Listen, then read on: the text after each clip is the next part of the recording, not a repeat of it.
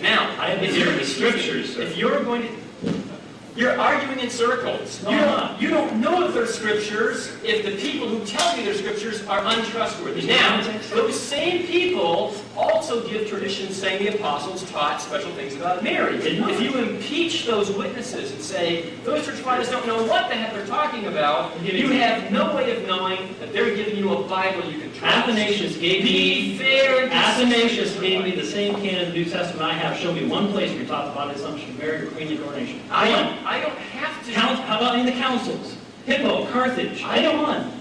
Mr. White, you're making the assertion that they taught these same things, and I'm undercutting my own self. They didn't teach these same things. I don't have to demonstrate that every single church father taught every single thing. How about just one of them? There's one.